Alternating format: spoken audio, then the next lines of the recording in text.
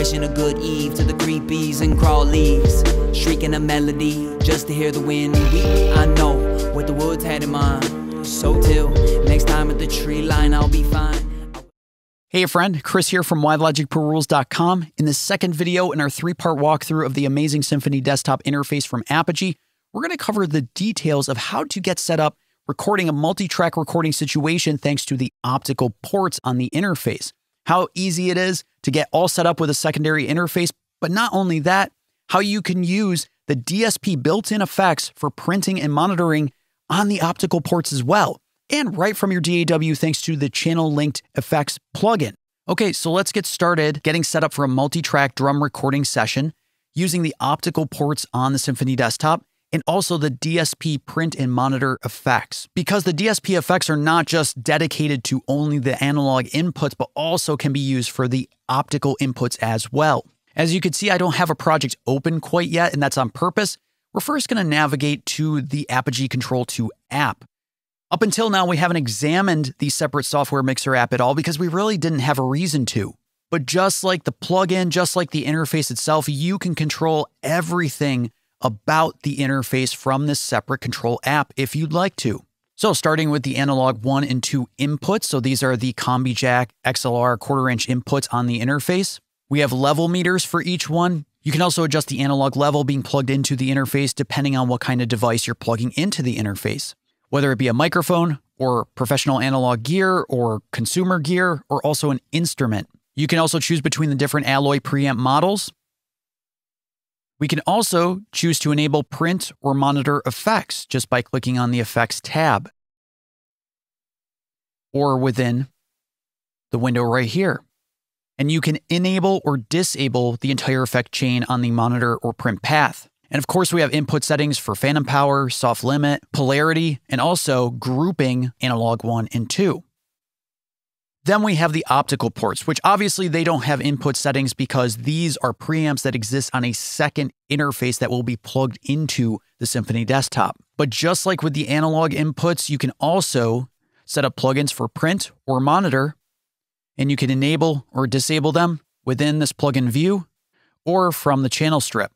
And every single channel passing through the Symphony Desktop can be adjusted in terms of its monitoring level from this fader. And you have 2 views, Mixer 1 or Mixer 2. And you can even stereo link different channels together. So in this case, Optical 1 and 2 are going to be a stereo pair because I'm going to be recording a set of overhead microphones.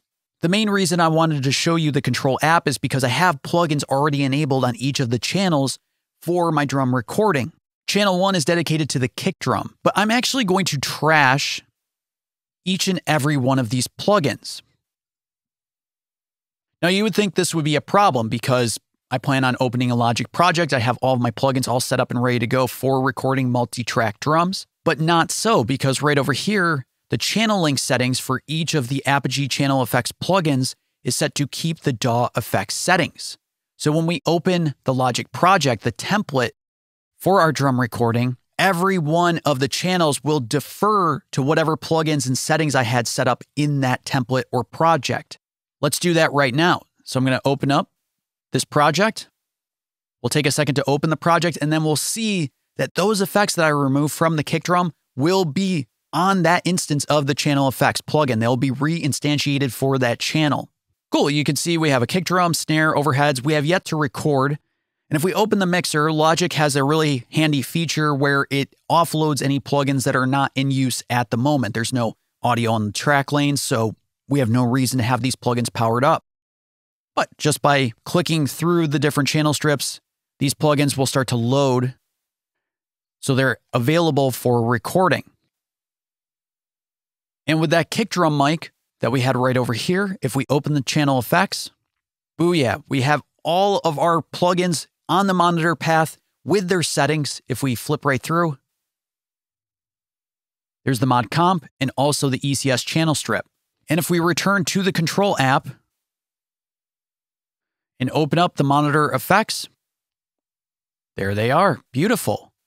So the point being that you can set up a recording template with the Symphony Desktop and everything is loaded and ready to go if you have the channel link function enabled. So I have this channel link function enabled specifically for the purpose of recording and being able to control every aspect of the inputs in Logic Pro as I'm recording. Of course, we could see the DSP load at 87%. I'm using a number of plugins on each one of these channels. And we have a total of 10 channels that are going to be recorded. Kick drum and snare on inputs 1 and 2. Then a pair of overhead mics, snare bottom, rack tom, floor tom, hats. And I'm also using the talkback microphone on the Apogee Ensemble for a drum room microphone. So for the overheads, that would be Optical 1 and 2. How do you get set up with a secondary interface with the Symphony Desktop? It is so easy. One of the great things about the Symphony Desktop is that, unlike most interfaces, you don't have to set the Symphony Desktop's clock from the internal clock to an external clock, which would be our secondary interface connected via the optical port. Thanks to the transparent clock conversion, you can just leave both interfaces set to their internal clocks, and the Symphony Desktop will take care of everything. But of course, if you prefer to use the interface instead of the control app or even the plugins in your DAW, we can access everything related to the optical ports right from the interface. So if we click on what looks like kind of a little double square in the left-hand corner, that's indicative of the optical ports. Look at that. We can flip through inputs 1 through 4 and see everything related to those inputs in optical input 5 through 8 as well. So let's go back to maybe optical 4 here. We'll click on the monitor effects, and you can see the monitor effects in this path. Click on the EQ, so we have the mod EQ, or we can switch to the mod comp. And there's several pages to use as well, or to choose from to work with. I actually own the Apogee Ensemble as well, so I'm going to be connecting that to the Symphony Desktop via the ADAT port or optical port, and that's the way we're going to be recording these drums. Let's go ahead and record these drums and then compare the monitor effects both off and on after we're done recording. Reasons to believe in a present. Wishing a good eve to the creepies and crawlies, shrieking a melody just to hear the wind. I know what the woods had in mind. So till next time. Okay, we've gone ahead and recorded these drums. We have plugins on every single channel strip here, but through the monitor effects. And again, these effects are not just in the app while you're recording. You'll also hear these effects played back in your sessions as well. Cool, so let's take a listen to the drums in the mix a little bit, and then we'll do a before and after where I'll bypass the plugins and then reintroduce them. Take a listen real quick. Wishing a good eve to the creepies and crawlies, shrieking a melody just to hear the wind.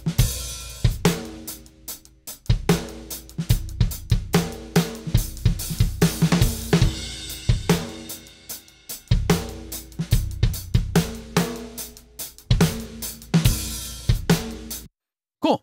So that sounded pretty good to me. Let's now bypass the plugins. Take a listen, and then we'll bring them back. Here we go.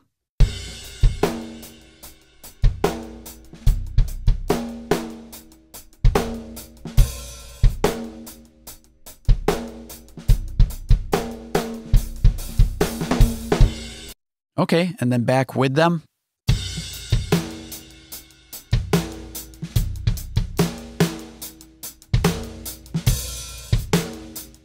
And I can continue to listen to my tracks through these plugins off of the DSP on the interface, or I can use the native versions of the plugin. So if I don't have the interface connected, or if I decide to offload the processing just by turning off the channel link function, then the plugins inside the channel effects defer to the native versions that I own on my Mac system. So I can take this session with me. All I need is an iLock. All right, in the next and final video, let me show you how to get set up with reverb and delay, send and returns in Logic Pro in the DAW with the Symphony Desktop, so that you have those effects not just when you're recording, not just when you're listening back, but in all situations. See you for more in the next video.